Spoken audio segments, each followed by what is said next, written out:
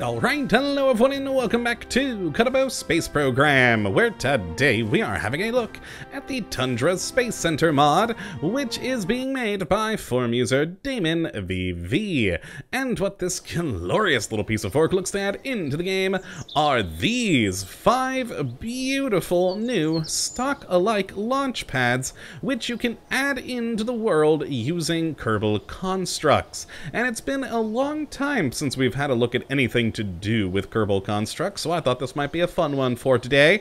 And yeah, they are fully functional, usable launch pads, which I have used the vehicle assembly building to put a rocket onto each of them.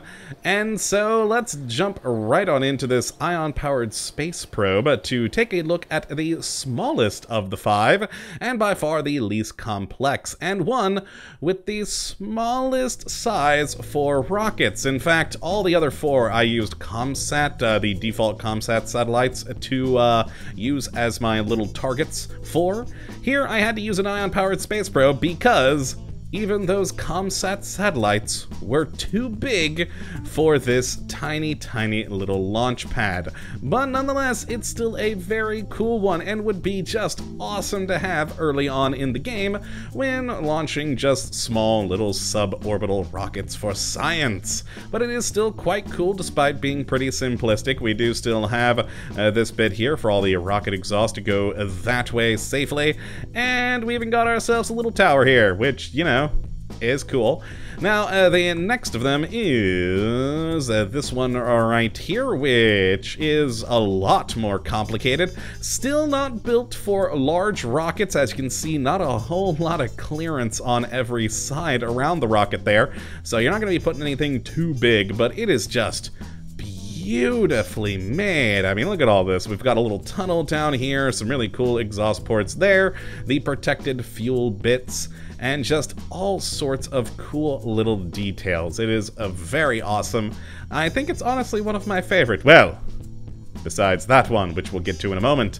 Now, the next one we have here is right here. Again, a very cool exhaust ports, a very nice little launch pad. This one can most certainly fit a larger sized rocket on it, considering we've got pretty good clearance on all sides. I do also love the towers here, very cool details, and just, you know, nice ramps, great little off-site buildings here, the little, well, ramps more of there, and fuel tanks, etc. Just another cool launch site.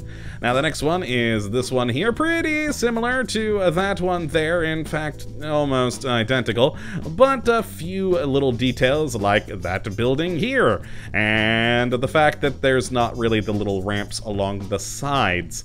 But other than that, they're pretty identical to the two, but still another fun little launch site, a little bit more restrictive with the nearby bits and bobs, but still very cool. And finally, the big boy, the largest of the 5 rocket launch pads, which is just gorgeous. I love just all the angles for the venting to go. I love whatever this is supposed to be right here. It's just very cool looking. We've got the nice ramp going down. You've got the tower here, well, water tower. All very cool. And again, I like the towers. This one with 3 for you to fly through a little bit of wiring there, which I don't know how well you'll see that on YouTube, but very interesting. I like it. I like it a lot. And if you've never worked with Kerbal Constructs before, they're very easy to place in the world. All you have to do is hit Control-K to bring up the Kerbal Constructs menu, and we can either edit our existing ones that we have right here, or we can spawn new ones, and you'll find them pretty far down on the list, at least with how I have it. And here they are, Launchpad 19, 39, 40, 41, and 46. And all you simply need to do is click it, and it'll pop into the world, and you move it to where you want it. Now, if you just did this and hit save, or save and close, this will just purely be an aesthetic, fancy looking building.